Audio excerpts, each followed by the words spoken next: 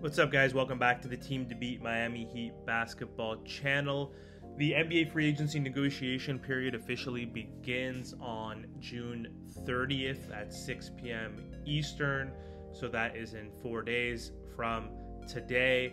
Deals can be agreed upon during this time frame and period, but can't officially be signed until after July 6th. So the Miami Heat more likely are going to make moves through the trade market versus free agency because of their salary cap restrictions and the fact that the Heat are already over the first apron in terms of the luxury tax, and they don't necessarily want to be in that second apron, which might be inevitable, but they don't have much room in terms of offering quality salaries to unrestricted or even restricted free agents. So with that said, are there any players that we could possibly get on a discount and possibly on a short-term deal?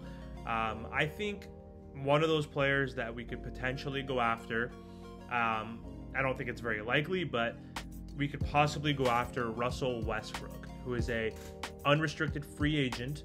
He officially fulfilled and ended his long-term contract.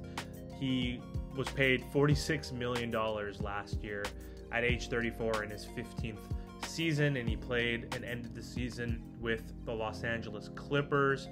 Westbrook had an up and down year.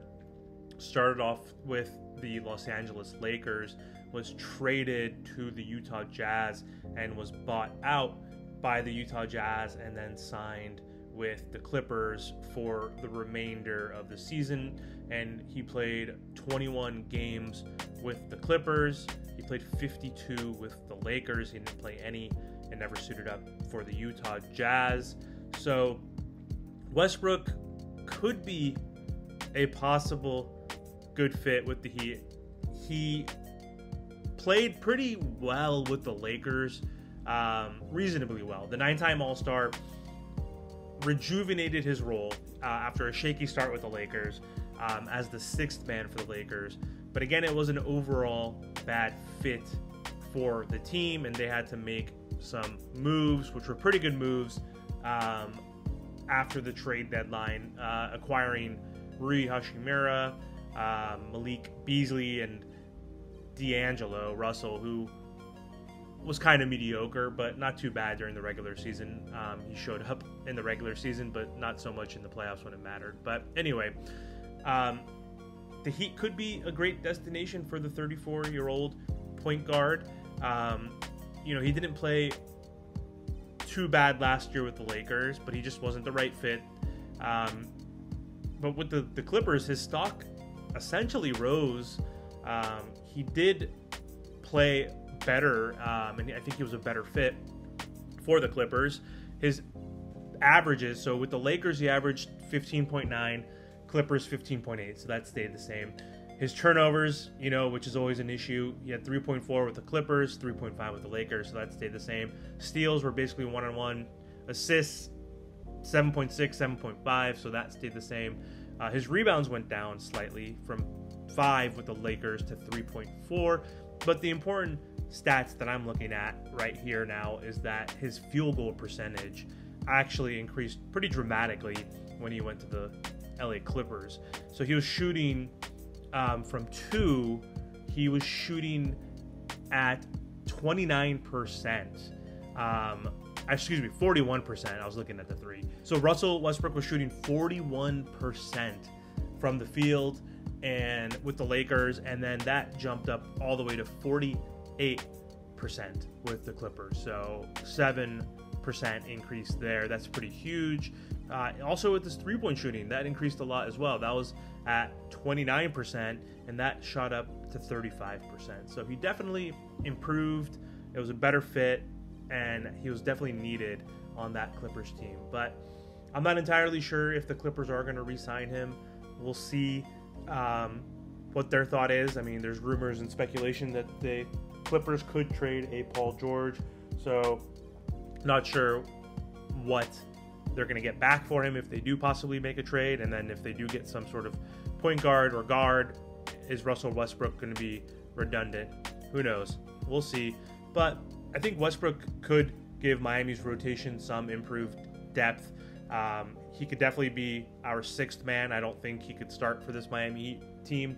That would seem to be disastrous, having him and Jimmy Butler and Bam on the floor at the same time. We need folks to spread the floor so that Bam and Jimmy can operate within some space. So I don't think he'd be a great fit for our starting lineup, but he could definitely be managing our second unit, especially if we don't re-sign Gabe Vincent, who's a free agent, or if we trade Kyle Lowry, perhaps. Because Kyle Lowry right now is our point guard off the bench, and he's managing and running that second unit. And he did pretty well towards the end of the season and through the playoffs. So I'm not sure if he's going to be here.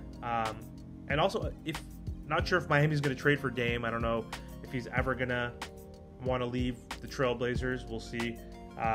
But if we do sign Dame, maybe Westbrook would want to come to the Heat on that veteran minimum salary or like a low salary to possibly win a championship and come off the bench, backing up Dame. I mean, I think that would be pretty ideal. But yeah, we'll see. I'm open-minded to it as long as it's a friendly deal, a vet minimum, which is, I don't know if he's going to take that at this point in his career. I'm sure he would want at least one more contract that's 2 to 3 years.